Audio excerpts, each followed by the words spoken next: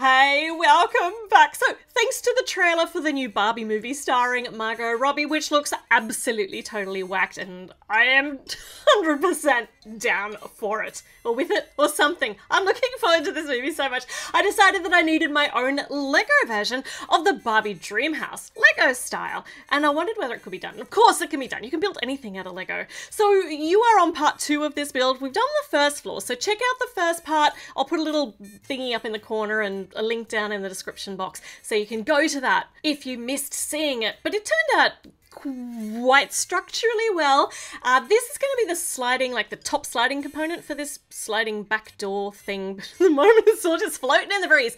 So I'm going to tuck that in there for now until we put the ceiling on, which is the floor on the next level. But because this is Barbie, obviously, we need an outfit change because she has a gazillionty outfits. So let's give her another pink outfit. So we got some nice pink. This is going to be like a pink pantsuit with a gold undershirt, gold matching shoes. Very nice. Now we just have to rip her head off, which is not something you want to do with a proper Barbie because they never go back on. Like, never. They are always wobbly and weird. So we've got a new outfit, but I actually want to use the other outfits to make... So let's make some other outfits. So we've got the one she was wearing before. Then we need some formal wear. So a ball gown kind of thing. Pink, of course. So we've got nice pink formal gown and...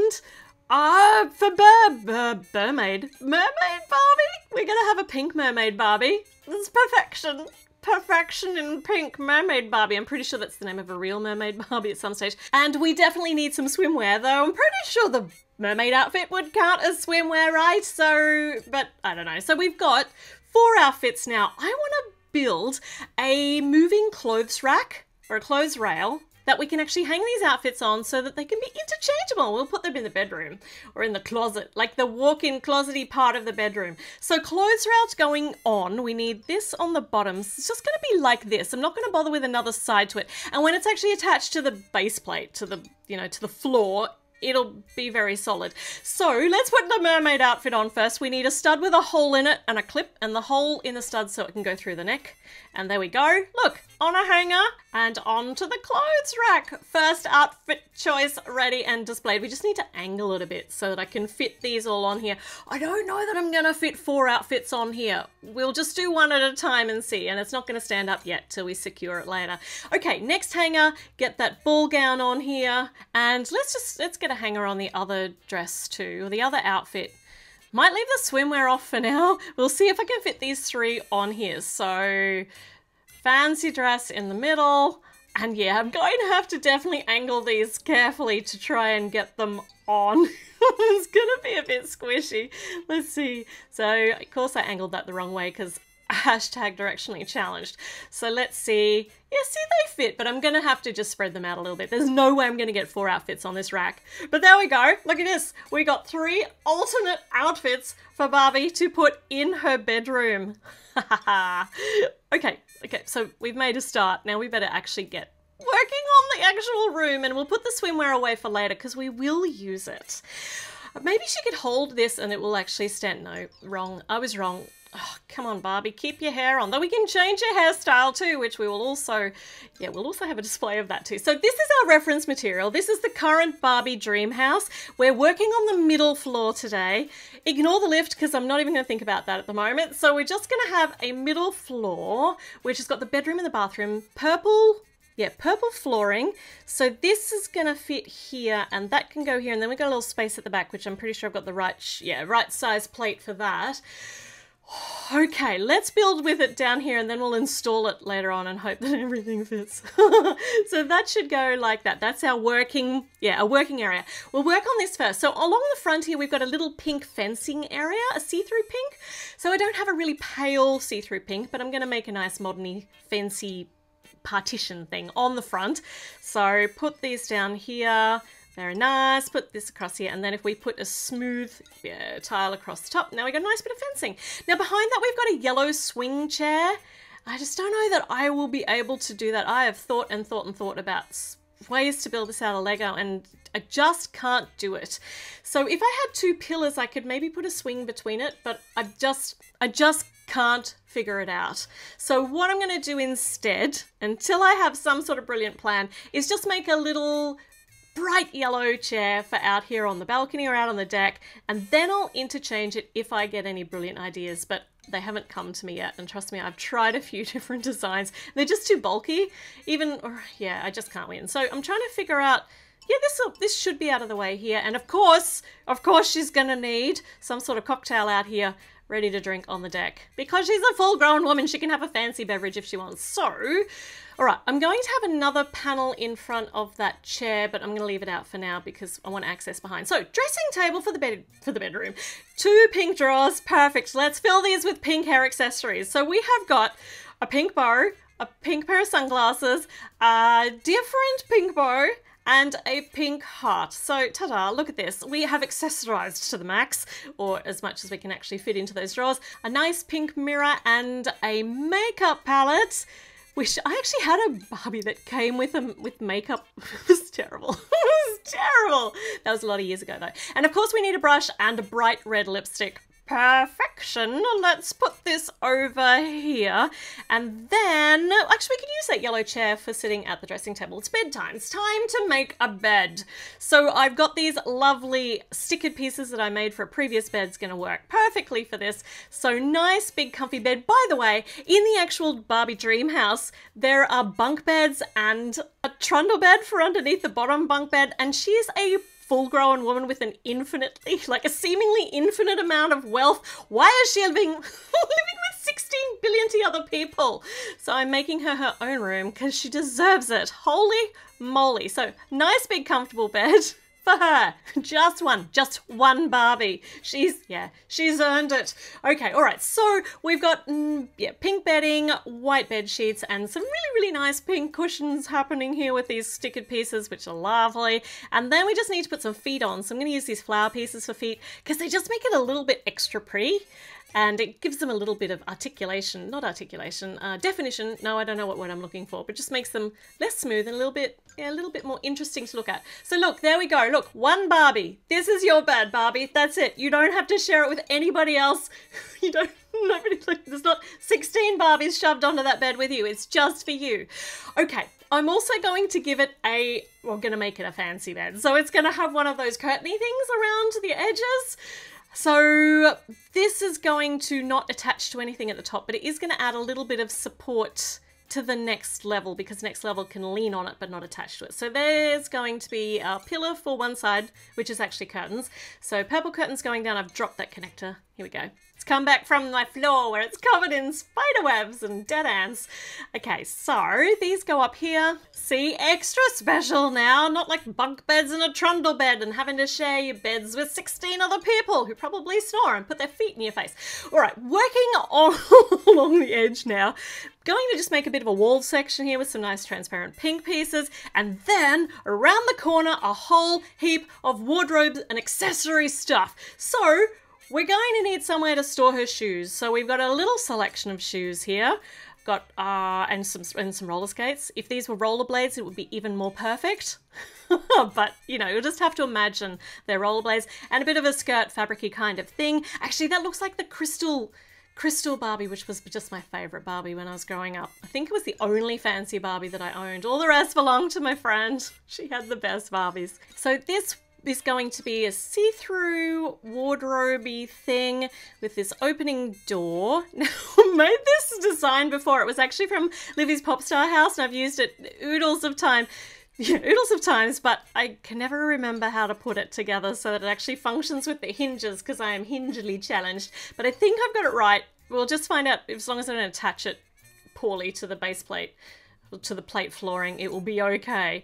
So we can now put into this, I'll just lean it back a bit, it's crystal shoes, the rollerblades, more shoes than the crystal Barbie. Oh, I might move this over so that I can see the blue shoes, the blue shoe box through the wall. Otherwise, it's just obscured by the crystal Barbie cape.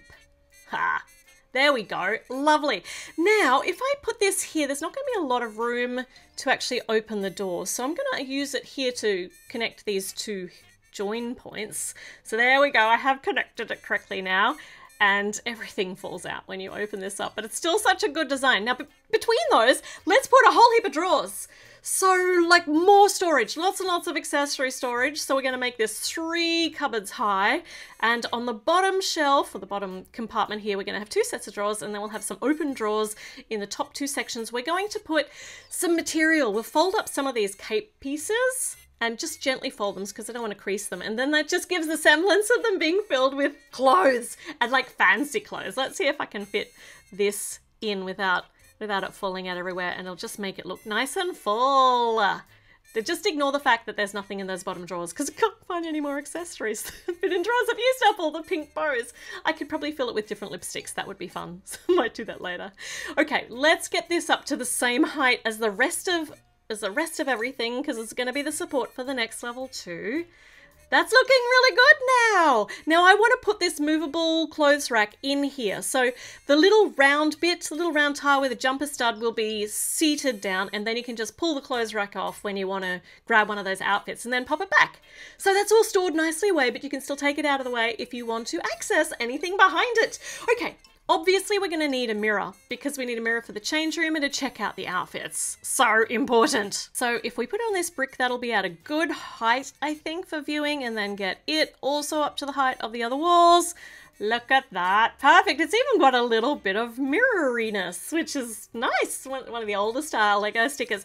Next to there, going to have a display for some different hairstyles, some different hair choices in blonde, of course, because we're going with stereotype Barbie at the moment. So here are 2 longer styles, which will look just as nice and just as Barbie-esque. So I need to make a display, which is going to leave them accessible, but also on display. So these ice cream cone pieces, I might have to put this that way. It's kind of going to feel like Moira's from Moira's wall of her wigs. Yeah, a little bit like that now. If you know what I'm talking about, you know what I'm talking about. Her girls. All right, so let's get this one up here for the next level. And I'm pretty sure that we should be able to secure this one facing forwards, but I'm going to need to build that up by another stud on the little ice cream cone, I think. I mean, I don't want it to be seated down on it because I just want to be able to take it off easily. Maybe I could try... If I try like maybe a different configuration, so if I have this little pin holdery piece and then put the cone upside down, that holds it. Actually, no, it's a little bit wobbly. I think that's going to fall off too easily. So yeah, no, that's too wobbly. So let's just go back to the original plan and just build that ice cream cone up by 1 stud. And that way I can balance that hairstyle on the top on nicely. There we go. Nice. See, there we go. And then it's easy and accessible. All right, so this is going over here next to the mirror, a wall of wigs. We'll call them Moira. And nice habibis. Oh, I am chuffed by this. This area is looking really great. So much better than bunk beds in a trundle. Okay, a lovely, I mean, this is a dream house where you get a bed to yourself and a really big wardrobe full of everything you could possibly desire. And a corner with lots of books. So I would be going with that. But that's not Barbie's dream house. This is my dream house.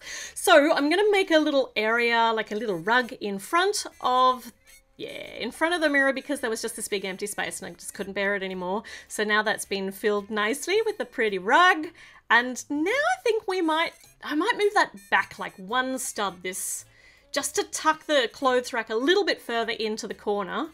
That's better. Now it's not obscuring our wardrobe as much. There we go. This bedroom section, love it. Let's take this up. Well, let's put it in situ, but before we do that, I need to actually secure the bottom. So, where does this go? Oh, I think it goes here. So this is the top of the sliding door. So I need to make sure this goes in the right place. And trying to do this, speeding it up so terribly fast so that I'm just breaking everything while I'm doing it. Okay, so that should do that. And then this will hold all those plates together because there's not a lot of support underneath in the middle.